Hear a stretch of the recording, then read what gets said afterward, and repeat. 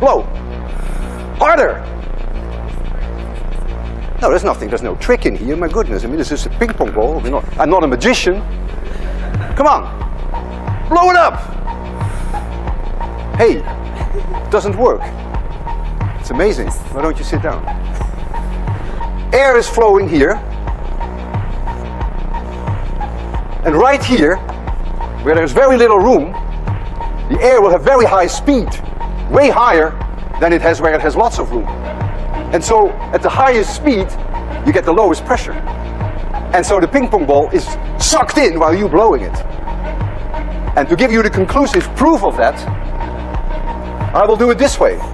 I will put the ping pong ball like so. And I'm going to blow like this. And if I blow hard enough, ping pong ball will stay in there. Because I generate a lower pressure right here where the passage is the smallest. But I have to blow quite hard.